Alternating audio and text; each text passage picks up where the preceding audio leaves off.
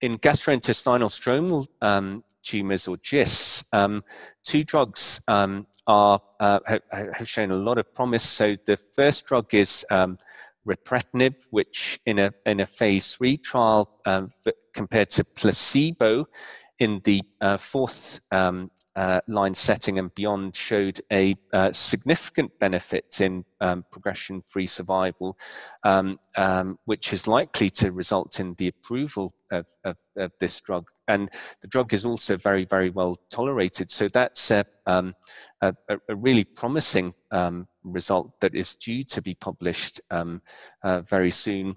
The second drug is also in GIST and is a drug called Avaprinted, and this has shown very high response rates in patients with a subtype of GIST that is a molecular subtype of GIST that is resistant to other tyrosine kinase inhibitors. And earlier on this year, the FDA approved this drug in patients with GIST harboring the PDGFR alpha D842V mutation. So that's fantastic news for our patients, where an effective treatment option is now available for that particular disease.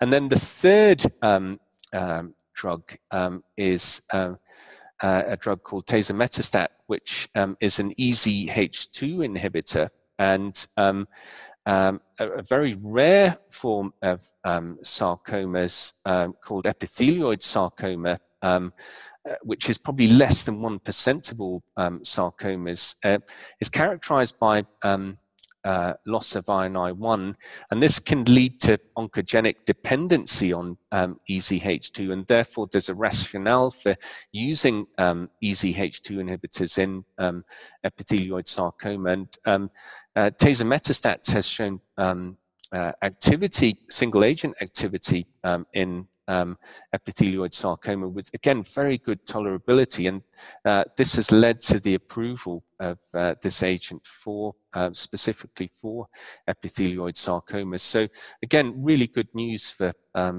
patients that there are these new exciting drugs being approved.